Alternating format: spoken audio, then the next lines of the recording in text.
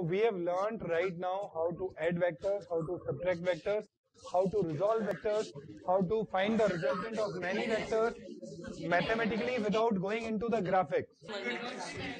Okay, so I think now with this much knowledge of resolution, addition and subtraction, should I finish off vectors or should I go to projectile motion?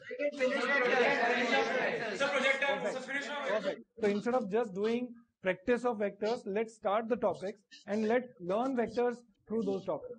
So now we are coming to motion in 2 dimensions. Projectile motion, it is a little lengthy and supposedly considered to be the most difficult topic of mechanics. Be with me and I assure you, you'll enjoy it. Okay. Motion in 2 dimensions.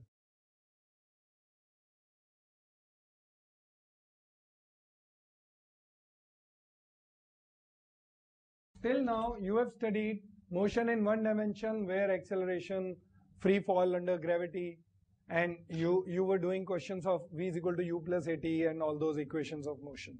All that knowledge will be utilized here also. Instead of doing too many problems on kinematics only, and the booklet will be more than sufficient, I can assure you.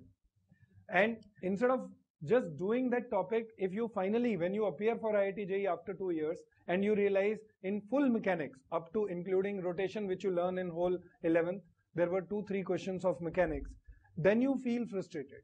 Nowadays, the thrust is on modern physics, electricity and magnetism, and generally the old system teachers, they keep making the children do whole 11th, they make them do mechanics only.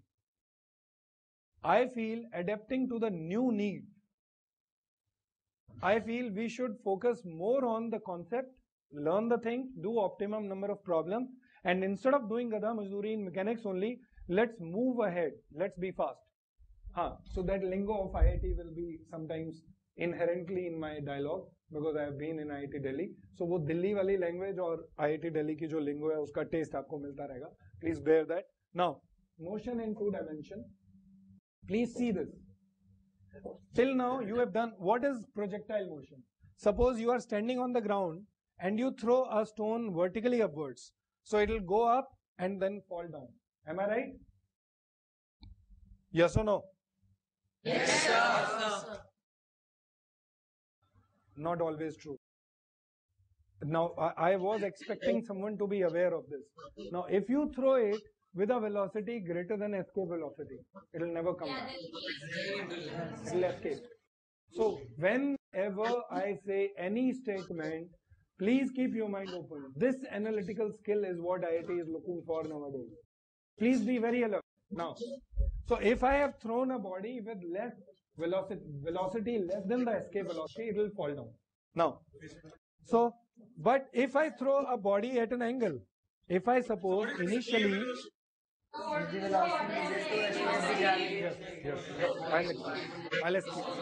When we will do a chapter, there will be a concept called escape velocity where you will learn how to calculate escape velocity. How much is that? It is approximately 11.2 or 11.8. Yeah, something like that, kilometers per second. If the velocity is greater than that, the body will never return back to Earth. It will escape the gravitation. I'll explain to you later. Right now, just let's focus on the normal thing. If I am throwing a body initially with a velocity 100 meters per second, not vertically up, but at an angle 30 degrees with the ground. Just be very, very attentive. That's it. लिखने से ज़्यादा समझने पे ध्यान दीजिए. I am throwing a body with 100 meters per second, aiming at 30 degree angle. So initial velocity is how much? 100 meters per second. Yes or no? Yes, sir. After this, will the body go up and come down, or will it be something like this? Yes. This kind of motion is called projectile motion. Please see this. And this distance traveled, horizontal displacement, is called range. This is called the range. This is called the maximum height attained. This height is called the maximum height attained by the projectile in its path. So this, how do we find the range? How do we find the maximum height attained? How do we find, please see this. So this kind of motion is called projectile motion. This is a motion in 2 dimensions. The body is moving horizontally also, body is going vertically up and then coming down. Yes or no? Yes, sir. So this motion is happening simultaneously in 2 directions. One is horizontal, one is vertical. In horizontal, it is always moving towards right. In vertical, it is going up and it is then coming down. Am I right? Whenever you have any such complex motions, 2-dimensional, 3-dimensional, we'll do everything. Right now, just see, all you have to do is, you have to break the motion. The power of science, the power of logical thinking is always, whenever you have a problem, break it into separate compartments. Now please see this. One critical thing you have to understand here. If you have any vector, this is a vertical vector. What will be the component of this vector in horizontal direction? Please tell me. 0. A cos 90. Yes. If it is making an angle theta, it is A cos theta. Right now angle is 90. So A cos 90. Cos 90 is 0. So the component of a vector in a direction perpendicular to it is how much? 0. Perfect.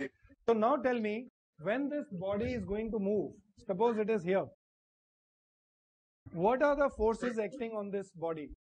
When it is here, what are the forces acting on this body?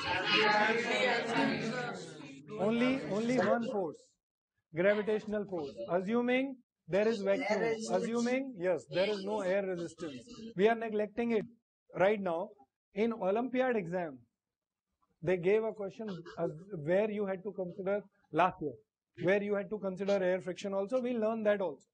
Right now, we haven't learned calculus properly. So in normal projectile motion, 2-dimensional motion, you are not supposed to, everywhere they'll mention that neglect air friction. So right now, the only force acting on the body is mg, and it is acting vertically downward, and this is the force. Can anyone tell me? It is acting vertically downwards. Can anyone tell me what is the acceleration of this body? 9.8. Force divided by mass. Net force is mg, therefore divided by mass. So the acceleration of the body is g, acceleration due to gravity. What is the direction of the acceleration? Vertically downward. Whether the body is going up or it is coming down, in the whole journey, the acceleration was downwards, vertically downwards, and the acceleration was g. Everyone clear about that? Yes, sir. Now tell me, there are 2 different directions. One is horizontal, one is vertical. Please tell me, any force in vertical direction, will it have any component in horizontal direction? No, sir. Acceleration, will it have any component in horizontal direction? No, sir. Velocity is equal to displacement upon time. Horizontal velocity for horizontal motion. Let's break this velocity. Initial velocity can be broken into 2 components. One is going to be horizontal and the other is going to be initial vertical component. So initial horizontal component and initial vertical component. Can anyone tell me what will be initial horizontal component? 100 cos 30. Simple. We learned resolution of vectors today only. 100 cos 30 will be the velocity in horizontal direction, and it will be 100 cos 30 is 50 root 3. Perfect. In horizontal direction, initially the velocity is 50 root 3. In vertical direction, initial velocity is 50. And direction? Upwards. Perfect. Now please see this. Treat both the motions independently, the horizontal motion and the vertical motion. We will treat them independently because any force, any velocity in vertical direction, its component in horizontal direction is how much? 0. 0. So it has no influence on horizontal motion. And any horizontal velocity, horizontal acceleration has no effect in vertical direction. Am I right or not? Yes, sir. Perfect. So if this is clear, Now for horizontal motion, let's study everything horizontal. And for vertical motion, let me study everything horizontal. Now all of you please be very attentive and respond. What? We have for vertical motion, we have to study everything vertical and not horizontal. Yes. Why did I say the wrong thing? Now, if this is the initial horizontal velocity towards right. Everyone agree? Yes, sir. Now please tell me, is there any force in horizontal direction? No, sir. Is there any acceleration in horizontal direction? No, sir. Will the horizontal velocity change? No, sir. Horizontal velocity will remain constant, yes or no? Yes, sir. So initially, if the horizontal velocity is 50 root 3, at this point, what will be the horizontal velocity? Tell me fast. At the highest point, what will be the horizontal velocity? Just before hitting, what will be the horizontal velocity? Is everyone clear about this aspect? Yes. You do not have to make notes of it. You have to just understand it in your mind. That's it. Horizontal velocity will remain constant because there is no horizontal acceleration. Am I clear? Yes. There is no acceleration in horizontal direction, therefore the horizontal velocity will remain constant everywhere throughout the motion. And at every point during the motion, horizontal direction में no force, no acceleration, no change in velocity. That's it. Constant velocity से चल रहा है. Suppose I tell you that the total time from here to here is t0 seconds. Horizontally, suppose the body was in air for t0 seconds. Can anyone tell me what was the range? What was the horizontal displacement? Sir, 50 root 3 T0. Perfect. 50 root 3 into t0. क्योंकि velocity remained constant. So constant velocity है तो velocity into time is displacement. Horizontal velocity लिए तो horizontal displacement. So the range will be 50 root 3 into t0. Perfect. Have you done this topic already in school or something? No, sir. कुछ तो गड़बड़ है यार. You cannot do, all of you. See, if you are intelligent, that I can believe. But so many people cannot be so intelligent at the same time. So let me tell you, पता लगेगा. Now, अभी पता लगेगा. ध्यान से देखिए. Now, if I want to study the vertical motion only now, just be very attentive. This is something new that you will be seeing. For vertical motion, I'll write down a heading that I want to study vertical motion, and I'll write down everything which is related to vertical motion. So please tell me, I put a heading vertical. Initial vertical velocity कितना है बोलिए? 50 meters per second. And what is the direction? Acceleration in vertical direction कितना है? ये जो minus जो बोल रहा है, जो भी माइनस बोल रहा है, हाथ उठाइए जरा.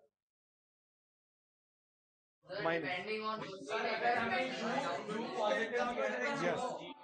And I have instructed you, if you remember in the first, maybe some of you might be absent in that. So please put down your hands. Now please be attentive and be careful forever. Never say acceleration is minus 10. Never say that. Always say acceleration is 10 meter per second square downward. If I have chosen upward direction positive, then it will be minus 10. If I have chosen downward direction positive, how can you say it will be minus 10? So you are saying minus 10 and you are not specifying any direction. So please never take it to be yes, Kritika. So we can even use J cap and minus J cap. And then if we are using... So the convention, isn't it positive? Or is it ground? Right now, have we anywhere mentioned x-axis, y-axis? Anywhere? We haven't. First, we have to specify that we are choosing this coordinate system, x-axis, y-axis. Then you can, तो भी समझ में आता है. Without specifying and you say it is minus 10, no logic. Please be very, very attentive. Now, please pay attention. मजा आने वाला है अभी. थोड़ी देर में you will be solving all projectile questions. All, forever. So please understand, थोड़ी देर में this topic will be over. So be very